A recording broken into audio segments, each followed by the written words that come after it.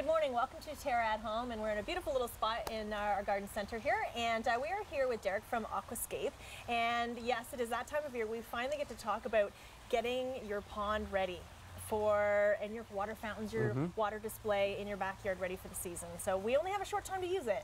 So get her going as early as possible. Yeah, it doesn't look like we're getting it quite up as early as last year or some years past, but I think that you can really enjoy it early if you get on it early. So as soon as the ice is gone, get on out to your ponds. Okay, so that's it really. I mean, I always don't know what exactly, when time is it okay to kind of get it going. But just as long as the ice is gone and the snow and the frost. If you've got a pond with fish, you're going to see that the fish are probably still lurking down at the bottom, and you wouldn't start to feed them until the temperature gets a little bit warmer, usually above 10 degrees Celsius. You can get yourself a little floating thermometer to check that. But generally speaking, if you want to do it by eye, when they start swimming around and coming to the top looking for food, that's a good time to start feeding them. I always thought you had to take your fish out, so this is kind of cool. A lot of people keep them in over the winter as long as your pond's a couple feet deep and you kept the hole in the ice. So I guess the first thing, the first thing to do, I guess, would be to get the heater out that you've used to get the pond over winter, and then clear the pond of any debris. So I always tell people, like, get their plants out, fertilize them. And if you've got a larger lily or a lotus or something in a 2-gallon or bigger pot, then you'll put 2 or 3 tabs, fertilizer tabs, finger depth right down into the soil. So you're really just injecting them with some goodness and some nutrients, right? Absolutely. And you'll find that the plant will start to absorb it as soon as the soil and the water starts to warm up. And then you'd put a new tab every month to 6 weeks to keep it growing. There's also available granular fertilizer that you can mix in with the soil if you've got a new plant, and they're time released, so you just do it once for the season. Don't have to go back in the pond at all. That's good. And they're temperature sensitive, our particular brand of fertilizer, which is different than the other ones on the market. So as the soil warms up, the plant can use it more. And if it stays colder longer, it's not dissolving into the soil and kind of going unused. I mean, let's face it, when you're looking at a waterscape like this, really the plant life around it is what gives it a lot of the character, right? So you can't have dead plants. No, you want it to look alive. It doesn't look, yes, you want, again, it's just that nice, just the vegetation, and just and the other thing is, if you have good, healthy plant life in the pond, then it's going to outcompete for nutrients the algae that will otherwise grow. So if you don't have good plants in the pond, then you'll get algae starting to grow. So the other thing that would help with algae is getting your filter up and going. So we talked about the plants, but you should probably get your pump back in the pond now. And or the skimmer, which is the little box next to your pond if you've set it up your pond with a skimmer and a biofalls system, a biofalls filter. So get your pump back in there, get the water circulating again, and seed the pond with good beneficial bacteria. And you'll see that in the store. I did bring some with me, and it comes in a really simple little bottle. Depending on how big your pond is, and it tells you how to calculate that on the back, you'll just put 1 squirt for every 100 gallons. Do that as soon as the season starts, and do it for the first month of the year. I would do it every week. And then as the year goes on, once or twice a month will be enough. But maintain that high beneficial bacteria level in the pond, and you'll find if you do that proactively, then you'll just enjoy your pond more, and you'll never get the troubles. And that's a concern for people, right? Is that they lose that balance, and then it gets out of control. And of course, it's moving water is key, right? Again, having that the flow and all that, because as we know with mosquitoes, we don't want any standing, just completely still water. So having that all flowing helps. If there's moving water, you actually get less mosquitoes in the yard because it's constantly wiping out any larvae that they may lay in there. Either the fish are going to eat the larvae, or they just get wiped out by the moving water. So water feature is actually a good thing if you want to reduce mosquito populations. And of course, I mean, as we can tell, it sounds great. It looks great. It adds such character to your backyard. There are people now maybe watching right now saying, okay, what I don't have one. How hard is it? I think years ago it seemed so intimidating, and people worry they're going to flood their whole yard or they're just going to make bad mistakes. But now it really is easy to do even the smallest little one to the biggest one. We talked a lot about ponds there in the last couple minutes, but I'd say ponds are still our #1 product, and we sell a lot of them, but what's been growing much more quickly in terms of sales is just small bubbling features in the yard. And I know TERRA has a huge supply of them, big selection that you can choose from in the stores. And they start from really small, just little bubbling features, kind of water that disappears, seemingly disappears down into the garden. But what's hidden underneath is just a little basin and a small pump, and it just keeps recirculating the same water. And you just top it up from time to time if we get no rain for a few weeks. And in more elaborate systems, we actually have some 3-4 foot high natural stone columns that you can have the water coming down, or several columns with the water coming down. The basins just get bigger, the pumps get bigger. Again, there's all different sizes and scales available and price points at TERRA. Those have been really, really popular, and those are easy to get up and going in the spring. Just clean them off, just hose them down. Get the pump back in and fill it with water and plug it in, and so is there any away type you of treatment you have to put in those at all? We do sell another little bottle similar to the bacteria bottle, 1 squirt per 100 gallons, probably just 1 squirt in the case of most fountains, because the basins are pretty small. And it just says water feature maintenance. Really simple, and again, proactive use. If you use it before you have a problem, you just won't get a problem, right? Now, once it does get green, we do sell other water treatments that are a little stronger, kind of like algicides that will kill back the algae. We have a new one this year called Pond and Debris Clarifier. Very strong. Use it sparingly, or follow the directions if you've got expensive fish, or just any fish, really. Yeah, you got to take care of those little guys, right? It's an incredible fast-acting water treatment that's new for this year, Pond and Debris Clarifier, and it's going to get your pond clean and clear. That's the thing, you do not want to be looking at someone's water feature in their backyard and it's like kind of murky and... No. Now, it's like, don't look there. The lights are going, the sun's going down soon, then it'll sound really nice.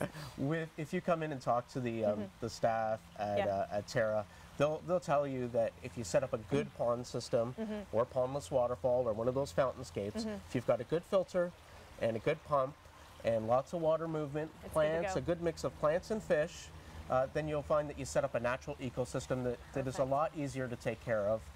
And very little water treatments will be needed. And we should mention as well, of course, if you, this is something that you can do on your own, but also representatives from TERRA can help you out. And yeah. I mean, if you wanted to, everything from maintenance to an elaborate installation, and they've done some big ones at TERRA, some really grand scales, right down to the very small stuff. Which is perfect. They could have someone come into your yard and do it for you. Very good. And those people are certified Aquascape contractors. We've trained them. And they know what they're doing, and they're endorsed by TERRA, and that's what you want to hear. So you can actually have one of these and not wreck it. Thanks, Derek. Good information today. You're welcome. All right, we'll be back with more TERRA at home. Told your mom was coming this weekend, right? No, you left that part out. Her first visit this weekend? Look around, we're not ready for that. Where are you going? To TERRA, where do you think?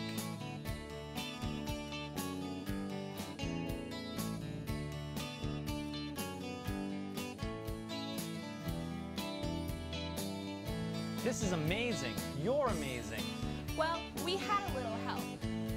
TERRA, where color lives. Appears Buster's been busy. Yeah, Scott. I was just about to use... You'd be daft to use that, lad. Scott's Easy Seed uses the finest seed, fertilizer and natural mulch that absorbs and holds water so you can grow grass anywhere. Looking good, lad. Thanks, Scott. Easy Seed really works. So, how come Haggis is so well behaved? Because he's a Scotty. Oh. Get Scott's Easy Seed. It's guaranteed. Seed your lawn. Seed it.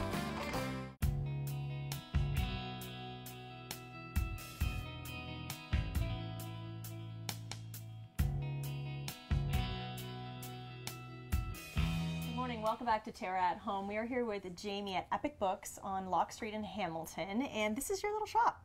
This is my shop, yes. How cool. How long have you guys been here now? It'll be 4 years in September. That's pretty awesome. So how come a bookstore? How did that come to be? You know, it just really grew out of a love of books. I was working in Toronto and commuting back and forth and not really wanting to live in Toronto, and I thought it would be great to be able to do something in Hamilton and a bookstore. That was because commuting cuts into book reading time. doesn't it? Well, you can read books on the GO train. So. Yes, on the GO train, yes, so there was that. But some people try to read books while they drive, so we're not going to talk about that. So we're here. Tell me a little bit about your shop and who you please. Who do you try to please in the community? Well, we're on Locke Street, and Locke Street's a really, really big family community. So there's quite a few schools in the neighborhood. So we try to please everybody, I guess. We consider ourselves, as opposed to a trade bookstore, more of a family bookstore. Okay. So we try to have things for children and teenagers and adults and everyone. Great. And just that kind of it's a tiny little shop, but you've got a lot of little bit of everything, right? Thanks. Yeah. We're only about 700 square feet, maybe. So we try to have a cross section of a lot of different things, and then if we don't have it, we're always happy to special order it and bring it in. And well, I think it's amazing because I've had some opportunity to kind of look around, and I've already seen a lot of books that I like, that interest me, and that's a good sign, right? When you are going through, it's kind of looking at a menu in a restaurant where you can see a lot of great things that you want, and that's a good sign of a well picked out. It's well chosen. So kudos for you. Now we have a table here of some of the books that you have decided are sort of kind of cool and new and up and coming and happening for spring. A little bit of a mix of some classic children's books that have been done in different ways. So each peach they finally put into cloth, which is wonderful for very, very young children. Yes. And we have some bath books and some of the more interactive stuff for spring. But that's the thing, we're noticing a lot of kids books in here, and as you say, with families and schools nearby. This is a great, and I mean, as a parent, I love buying books for my little guys, so I think it's the best thing you can do, and right from the get-go, reading is key. Yep. And then they'll continue to, and make it an adventure to come here together. Oh, it's so much choose fun. out books together, right? We have some chairs, so people like to sit and read books together, or sometimes the kids just kind of plop themselves down on the floor and flip through whatever they feel like. And I love that. We're just trying to do like a nice, warm, welcoming space for families to feel comfortable to come and spend some time. It's a great idea. Oh, and also we should talk about really trying to back local artists and local authors. Yeah, so we have a wonderful local authors section where we take books from all kinds of authors in the community. This is just an example. This is Imagine. It's done by a local author, and we will have her coming in to do story time with the children. Oh, I love that. I think it's going to be, we've tentatively set April 20th at 10:30. So she's going to come with her writing partner. They're both child and youth work majors, and they're going to do story time and some songs and just spend some time with kids. And But that's nice though, right? And I think that's what's great about Locke Street as well, is everybody's trying to be as local as possible and trying to really just push local artists and authors, and it really does make a difference, right? Because people can identify. Of course, yeah. And I think that's a really nice thing, especially, again, as you say, when it becomes family oriented. Yeah, right. Okay, so let's shift a little bit over. Obviously, this is nice and dear to our hearts at TERRA to talk about outdoors and making your outdoors look great. Yeah, of course. Well, springtime's coming, so we have a selection of, gardening for flowers, gardening for vegetables, all kinds of stuff. So some people, it's really, really big right now to get rid of your lawn. Like, people just don't want to see grass. I don't know if they don't want to cut grass or what. So we have all kinds of books about planting. Put in lots of perennials and make it look awesome. Exactly. And, I can't claim to be an expert there. I know absolutely nothing. That's why people go to TERRA. Exactly. There you go. Okay, and so let's talk about maybe just a really good book to sit down and... Oh, well, this one was one of my favorites last year, and it's just come into paperback, so I'm really excited about that. And of course, we have some fiction titles. This was our Giller winner last year. So, okay. So and that's a great thing. So you, and again, and your staff as well, really trying to keep up on what's going on. And I think we were talking about the difference between being in some of the big box stores, walking in and kind of being lost in, and not really knowing what to do. You guys can really, what's here. You know every book in the store, and you can really help. And help just, again, if they're looking for a book, you can get it for them if it's not here. Of course, yeah. No, we can always bring stuff in. We love making recommendations and helping people shop for gifts. Personally, I have a pretty good idea because I do all the ordering for the store. So I pick all the books out. So I bet you have fun with that. Oh, it's so much fun. Like, it's great. So, I mean, obviously, you know in general what your clientele's looking for on a basis. You probably get a bit of a pattern, what you sort of started to see people are looking for, and then of course you have to kind of go outside of the box too, right? It gets easier every time I do it because you start to learn your community a little bit more and know what people are looking for. Right. Certain things work, certain things you don't know. Right. Like you just know that it's just and it's not amazing how some things you think would, and it's the other way around, right? I have a lot of fun with it. Sometimes I bring stuff in and I'm flummoxed. I'm like, I don't understand why nobody wants to read this, but Go figure, right? It just happens that way sometimes. Yeah. Now, what would you say is what are sort of the popular genres right now that people are looking for? I mean, I think in general, a lot of people still love their cookbooks. They do, yeah, and we have a huge cookbook selection. I just set a couple down there. We have everything from going vegan to eating in food trucks, so we've got all kinds of stuff. Right. The children's stuff is always going to be, I think, our biggest, and we're standing right in front of our wonderful young adult section. Okay. So the young adult stuff is really popular, not just for teenagers. A lot of people are, with the advent of the Hunger Games and all of that, are kind of into it now as well. Yeah, so. and I can see that because again, when we were looking, talking about The Hobbit and well, back in the days when all those ton of movies started coming out, really, again, it was all ages are reading these books. It doesn't have to be about, I know we all read The Hobbit in high school, but it's people are revisiting. Of course, right? yeah. No, it's about escapism, right? Sometimes you just want to relax with a good book and just lose yourself for a bit. No, I can agree. So what else do we have here? Oh, well, we have some good kids stuff. Star Wars is back. Okay, so yes, I'm noticing this is a So it's a new thing, and this is a series of books that's based around origami Yoda. So it's an origami Star Wars series, which is a little bit odd and different, but the young boys are just loving it. No way. So for the summer, they've brought out an activity book. So it's not a story, but it's got all kinds of doodle and draw and all kinds of stuff. So it's really good for if you're traveling over the summer and you need to keep a little one busy, doodle and draw.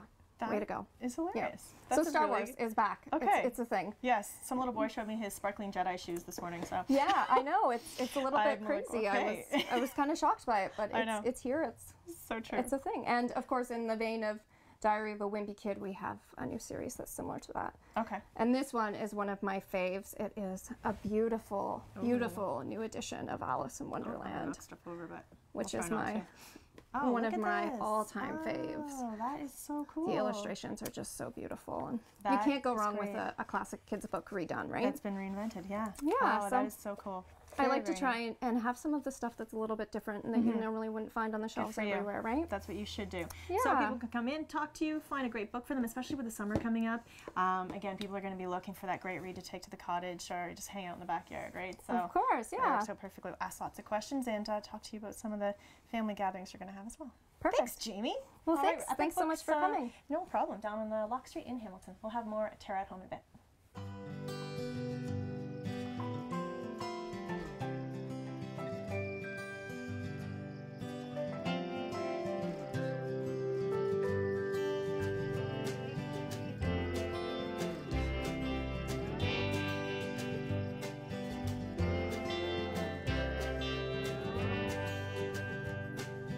Come and explore the new TERRA, where color lives.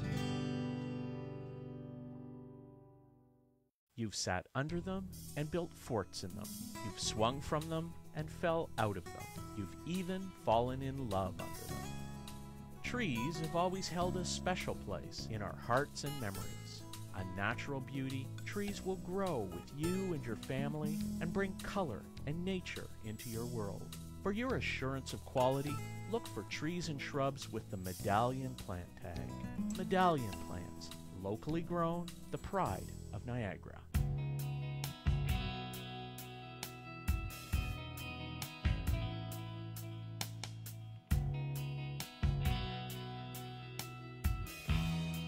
Good morning, welcome back to TERRA at Home. I'm here with Chef Rachel in our kitchen, and what are we making today? Today we're doing pork loin chops. So we're going to saute them up and make a nice orange port sauce to go with them with some mushrooms sauteed in there. Okay, sounds great. Okay, so let's start with the pork because what I like to do is just get these searing on both sides in the pan, and then we're going to cook the mushrooms in the same pan that we cooked the pork in, just to keep all those flavors there. So we'll just we'll season these with salt and pepper. I know typically you like to sear your meat and then put it in the oven too, right? Yeah, that's usually what I do. That's a good idea though. Yeah. So you're not just frying meat up just the whole time to cook it. Okay. Yeah, if you get that nice color on the outside, right? But not too much, So you get that nice color, and then you can finish it off in the oven instead of keeping it, on the heat and flipping it back, trying not to, trying not to get it too dark. And actually, pork like this is very, very light and low in fat too. when it's been trimmed nicely, and it's really lean. So it's actually a really great cut of meat to choose. A lot of people kind of forget about pork sometimes. Supporting the pork farmers of Ontario. Yeah, I do often use a whole loin. I do the same thing. Sear it, put it in the oven. Yeah. In that case, it's easy. It's really easy to cook a whole loin like that. But yeah, these just look so nice. Perfect size for a portion. And so it is a nice size. We're gonna do this, and you know, with the nice weather coming up, you can start to barbecue too, which is also good.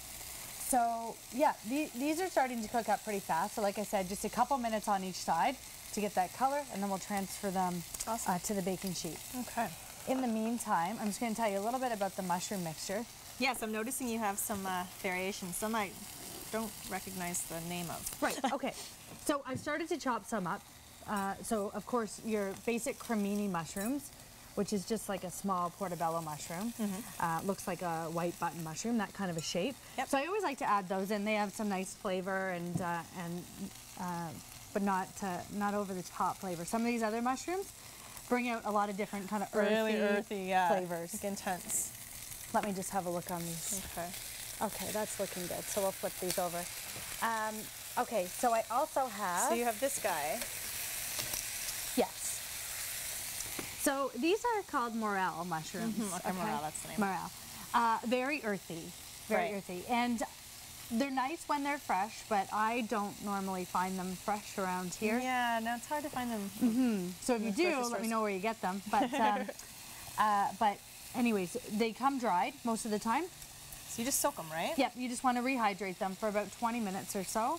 You can do that in some wine or stock or water, whatever That's whatever great. you It's prefer. amazing that you can do that. Awesome. So they're nice and hard here, but after you soak them, of course they're nice and soft. And I like these. They do have a really earthy flavor, but a cool texture too, and it's something different. Yeah, little sponges. So just kind of an interesting fact about these, they do contain a little bit of toxins in them. So those toxins... What? You're dangerous. We can get rid of those by cooking them. No way. Okay, yeah. I did not know that. Very So you can't eat them raw? So you should not eat these raw. Yeah, which is a good tip to know because... Write that one down, people. Yeah, when I'm cooking with mushrooms, I always kind of pop one in my mouth. So just so you know. Oh, interesting. Well, we obviously know there are poisonous mushrooms out there, but I wouldn't have associated one of the ones that we actually eat as being somewhat toxic. Yeah. So, okay, that's a good tip. You know, if you really wanted to try it, yeah, you could. Okay. Yeah. So, anyways, we want to keep that in mind. Okay. We're not going to use all of these. We're just going to use a couple, just to kind of bring out that flavor. But okay. Okay. These are looking really good now, so I'm going to turn them off, and then we can just transfer them, like I said, to the baking sheet, 350 degrees in the oven, and they shouldn't take too long to finish off. Okay. Okay, so back to the mushrooms. What I want to do with the mushrooms that I'm using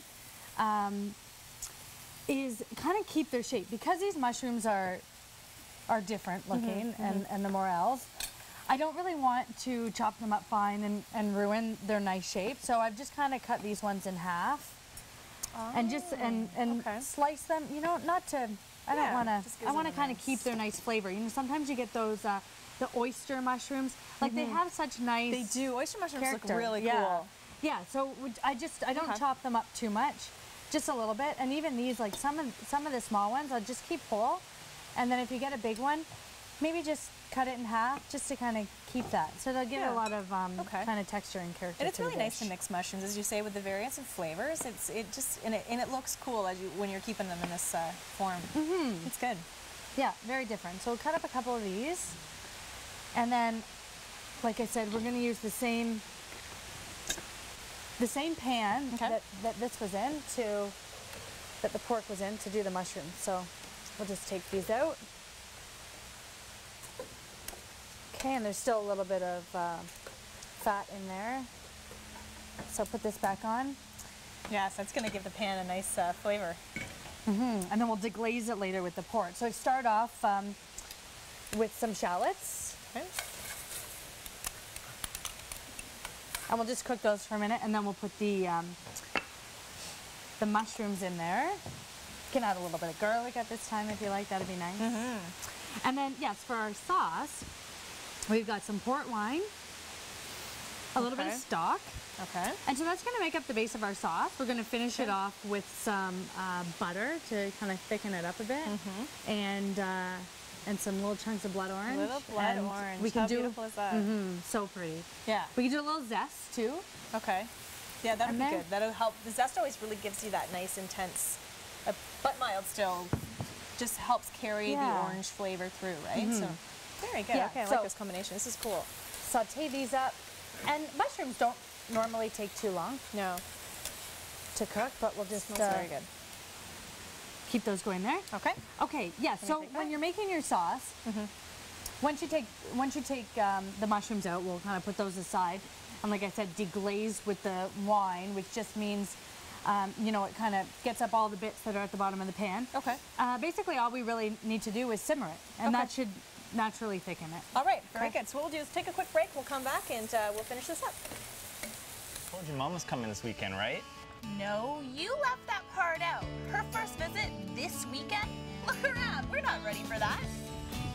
Where are you going? To TERRA, where do you think?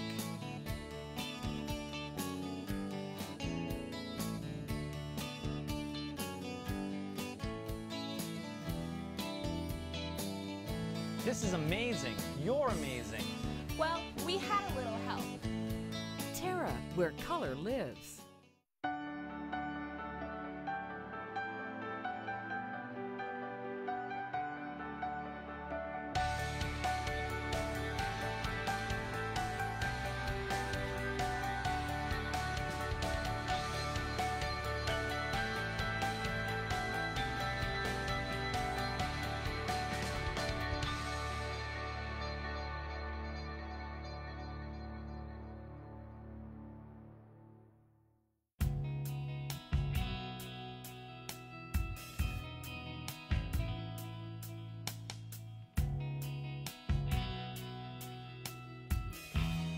Welcome back to TERRA at Home, and we are finishing up our pork chops. I guess they're not chops technically because they don't have a bone in, right? So what do we call them? Pork loin? Pork loin. Pork loin.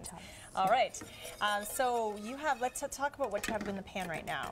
Okay, so what I did, after I took the mushrooms out of the pan, I deglazed with the port. Right. Okay, and then you boil that for about a minute or two. Then you add in some stock and let that boil until it starts to reduce. And then, you know, when it starts to reduce and you're getting kind of thick consistency, then you want to just whisk in a couple tablespoons of butter. Wow. And then basically your sauce is done. So we can put a piece of pork on each plate and then top it with the sauce. So at this point, we can actually mix in the mushrooms and a little bit of the orange too. Okay. If we want, into the sauce here. Now, how long did you leave the pork in the oven? Oh, they only take about 10 minutes or so. Pretty quick, right? Yeah. Because once you seared, they're almost cooked, right? So with them searing either side. Yeah, and these are actually very thin too, so just keep an eye on them, but they actually don't take very long at all. Okay.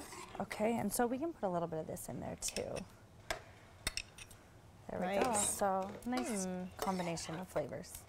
All right, while you're plating this, just to remind everyone, of course, you can find this recipe online on our website, terragreenhouses.com, along with all of Chef Rachel's recipes along the way. And it's always just fun trying something new, and you always make it look so easy and straightforward. So I just like, I could do this. I want to try this. It is. This is great. There we These go. would be beautiful, rich flavors again with that port. That's going to really give it a really nice flavor. And we can finish it off with a little bit of zest, like we talked about. Just a little bit. And it looks pretty too. It does. Adds a little bit of color in there. And this would be nice served with some fresh greens. Yeah, absolutely. Always, yeah. Very good. There we go. You've outdone yourself, Chef Rachel. Thank you. Thank you. That's it for now. Have yourself a great weekend. We'll see you next Saturday.